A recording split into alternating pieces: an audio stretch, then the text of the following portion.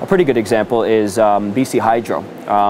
If you're an industry, if you're a mine or a logging company, a logging mill in BC Interior, not only will BC Hydro pay for the line to come and hook you up to the grid, where, you know, if you're thinking about it, I'm going to build a logging project, I should be responsible to get for my own power, to get my own power out to that site. But the BC government will actually pay for and run the lines from the grid to your logging site. So already the taxpayers are paying for an industrial development, and I guarantee you the profits that industrial development they're bringing in are not going to go back to the people of BC. And then in addition to that, the rate that they pay for hydro is 40 cents a kilowatt hour, which is actually less than what the residents of BC are paying, which is actually less than what the BC government pays to produce that power.